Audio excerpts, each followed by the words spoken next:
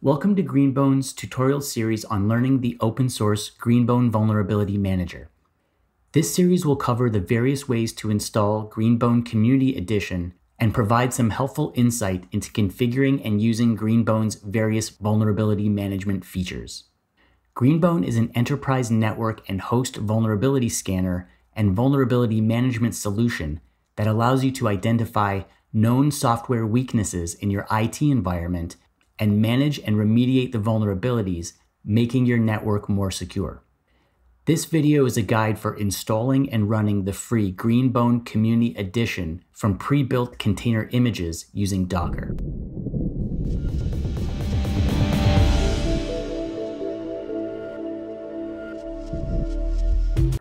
Running the Greenbone Community Edition from a Docker container consists of a distributed service architecture where each service is run in a dedicated container.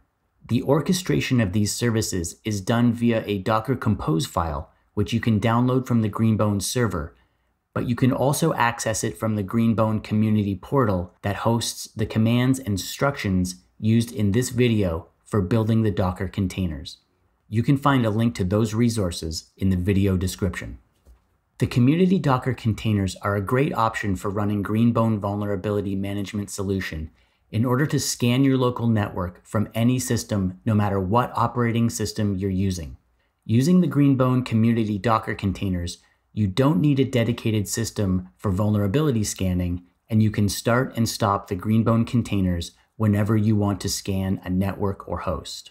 In this video, we'll be setting up a Greenbone Community Container environment on the Ubuntu Linux version 22.04, but this process will work for any operating system you have Docker installed on.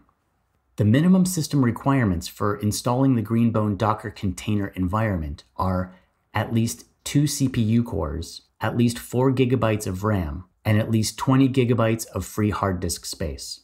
However, we recommend that you have at least 4 CPU cores, 8 GB of RAM, and 60 GB of free hard disk space. Again, these installation instructions can be found at the link to the Greenbone community in the video description. So let's get started with installing the Greenbone Community Edition Docker containers. First, let's make sure our Linux repositories are up to date by running apt update. Here we will also add the -y flag so we don't have to confirm. The next thing we need to do is make sure that curl is installed on our system, because we will need that to download the Docker Compose file for the Greenbone containers. So let's install curl. Again, we'll add the -y flag just so we don't have to confirm. If you're using Fedora or CentOS, you will replace the Aptitude Package Management application with the DNF Package Manager.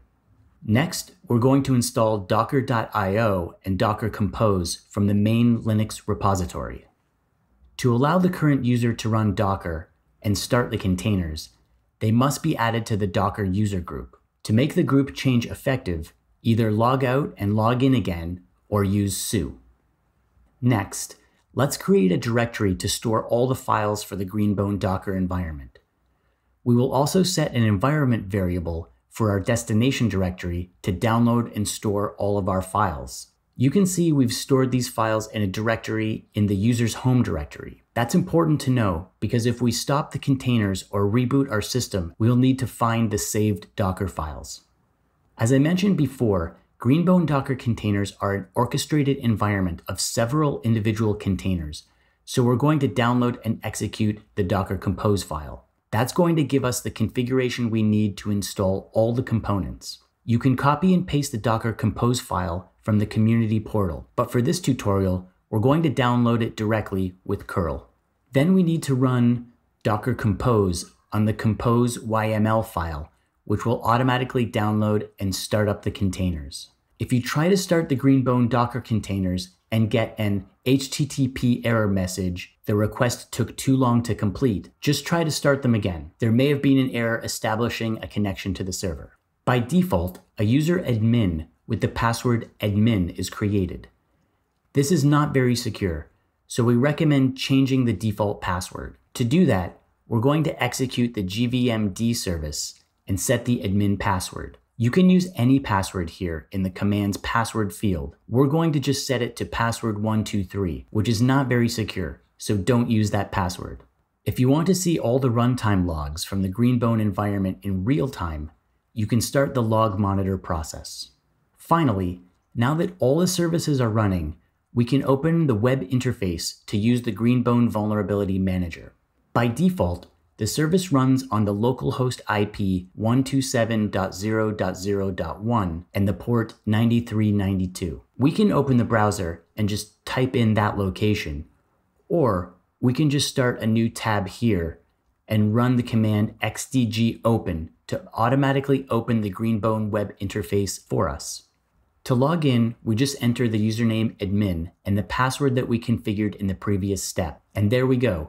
We're now logged into Greenbone, hosted on a Docker container environment. From here, you can access the Greenbone documentation from the Help user manual in the menu.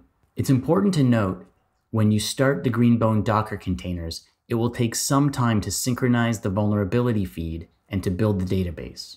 The amount of time this process takes depends on your system's available CPU and RAM. If you try to scan before the synchronization has completed, you will receive an error message, and your scan will not begin. To check when the feeds have finished synchronization, you can go to the Feed Status page. Go to the Administration menu and click on Feed Status. When updating for the first time, the feeds will initially show an Update in Progress status. Once the initial synchronization has completed, we can quickly configure a scan to run from the task page using the task wizard. The scan will automatically be created and started and will appear on the tasks page.